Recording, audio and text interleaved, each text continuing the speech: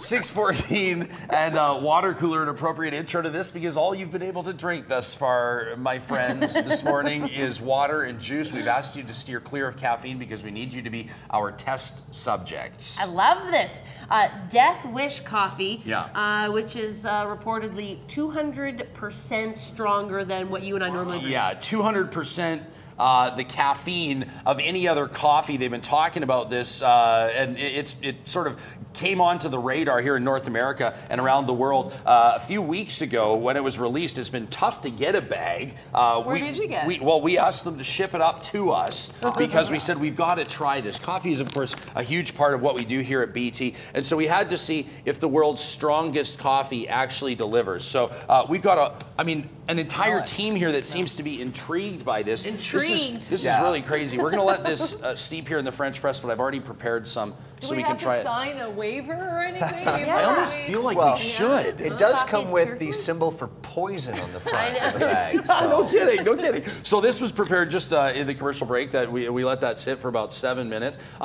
Have you all noticed an impact in your morning? Like you haven't tried, you haven't consumed any caffeine yet? I think a lot for me is my mental outlook too, because it's such a habit, right? But I'm shaking. I'm a little bit slow this morning. I feel a little bit. You are feeling it? I'm definitely feeling it to the point where I'm actually worried that I need to maybe step away from it a little bit. Okay, well, I want to. I don't know how you all take your coffee. I drink mine black, but I'll let you prepare it in the meantime, so you can also mentally prepare yourselves. To give you an idea, we hear about energy drinks. For example, they've done some testing. An American news agency actually tested the caffeine content of Death Wish coffee when prepared properly. A Monster Energy drink, a big can of Monster Energy drink contains about 160 milligrams of caffeine. That's quite a bit of caffeine.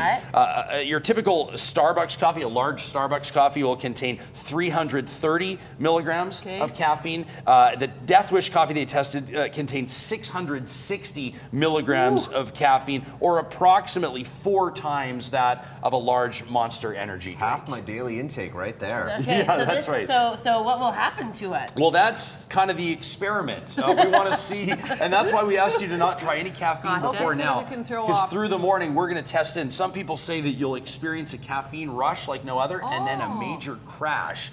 So the show might start to stink right around 7:30, So we're going to be filling all the potholes in the city. We're Yeah, you might be right. So here you have it. Let us know what you think. And after we're done this, we're going to run a marathon, right? It's actually very nice tasting coffee. It's not bitter. No, it tastes nice. It's not bitter at all. It seems quite heavy. earthy. Yeah, It's a nice bean.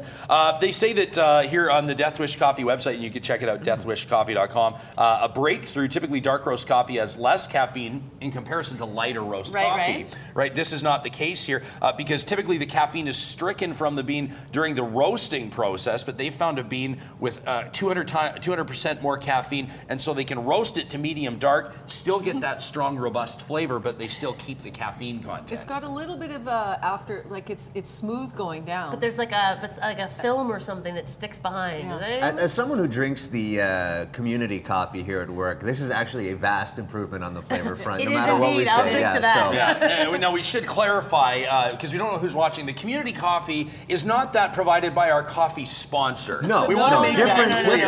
No, we save money on the community coffee. Our guests are provided the coffee by our sponsor, and this is an independent experiment. I'm really excited to see what happens over the next while. Yeah, I'm feeling better. I'm so okay. Well, there you have it. So we got another one. This has been in for about 4 minutes, so this will be maybe a tiny little bit more chill than the other coffee. And we'll push this bone. Look at this go down. This is like high test. Down, right? Look at that. It's just a nice thick sludge. Dawn, one of our editors, came in here. She said it looks like tar. It does look like tar. It does look like tar. It doesn't taste like tar. Anybody want to top up? Sure. Can I top you up as we head to break? When we come back, a whole lot more BT in thing, store.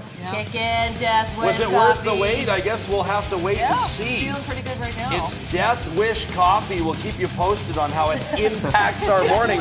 Or just stick around and see for yourself. We'll be right back.